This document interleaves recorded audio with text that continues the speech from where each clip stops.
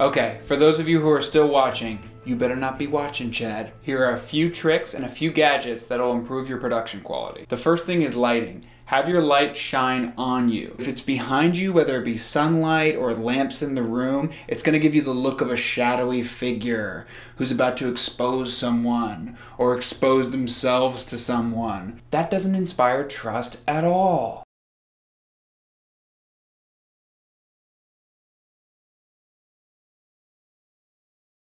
If you've got to shoot at noontime and you can't wait until dusk, look for the shadow of a building, because that way you won't have the sun falling directly on you, creating big shadows under your nose and eyes. If you're working with lighting inside, try to experiment with opening and closing the blinds and turning on various lamps and lights. Sometimes closing the blinds and using all the lights in the room gives you a nice bright shot, but sometimes opening the blinds and having sunlight shine right on your subject also gives you a nice shot. It just depends on the room, the time of day, and the number of lights in that room. The next thing you're going to want to consider is composition.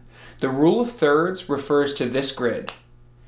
When your eyes match up with the line a third of the way down, or a third of the way to the left, or to the right, you create visually pleasing shots. You don't have to be exact with this, but it's a really good thing to keep in mind. Also, think of all four edges of your shot like four guillotine blades, and you don't want them to be cutting off anything particularly vital, like the neck,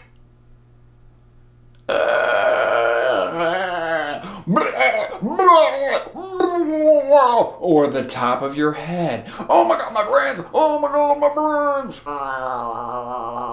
Because that looks painful. Next up is audio. When I first started shooting, I had no idea how important audio was. Audio is more than 50% of the equation. In fact, if I were Emperor of the Universe, I'd call it vaudio instead of video. Case in point, if a tree falls in the middle of your vaudio, everyone's gonna hear it. Bad audio is way harder to fix than bad video because you can't just lay something on top of it or crop it out. If your audio gets corrupted, it's gone forever.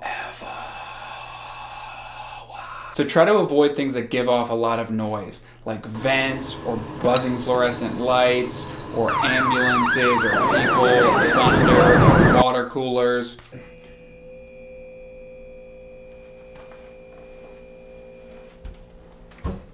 But if you can't avoid those things, just invest in a lavalier mic or one of these bad boys, which clips on to your shirt and only picks up the sound of your voice. One thing to remember with lavalier mics though, avoid clipping it anywhere where it's going to scratch against your clothing, because that is one of the worst sounds on earth. When you're using a lavalier mic, try to hide as much of the cord as you can. I usually run it underneath my shirt. Hey buddy. And then clip it on somewhere around here. It's even easier when you have a collar or a tie or something to work with. Try to hide as much of the microphone as you can, but remember, avoid that. Last thing about audio, make sure you test your levels or listen to it back after you record something. You'll know it's going too high if it passes 0 decibels or into the red zone on the audio meter. You'll also know because it sounds like this. Okay, next up, let's talk about cameras. Step into my office. If you're interested in upping your production quality, you can buy a camera, rent one, or borrow one from your school. Here are 3 good options that I've used. The first one is an iPhone. The camera on this is surprisingly good. In fact, the documentary Waiting for Sugar Man, which was nominated for an Oscar, actually shot some of their scenes using an iPhone. If you don't have an iPhone, you might have a friend who does, so this option is usually free. Your second option is a consumer camera like this one. You can go on cnet.com and see what the cheapest model is with the best quality. This costs about 500 bucks, and you can add in an external microphone which plugs into the back for another 50, which will up your sound quality. Your third option is a DSLR camera that can shoot video.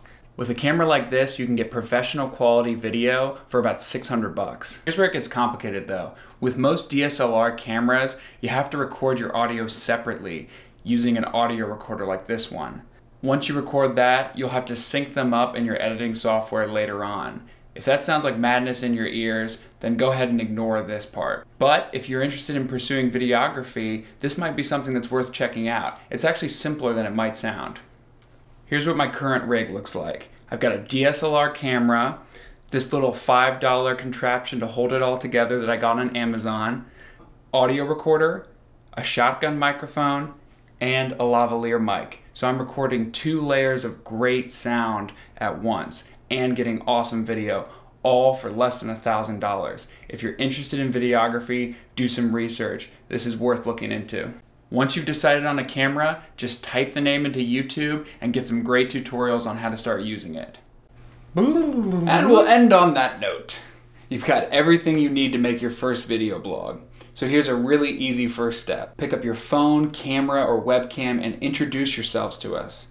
Tell us your name, the college or group or company that you're affiliated with, and your answer to the question, what is the single best idea, innovation, or invention on your campus or in your community that can move this planet forward?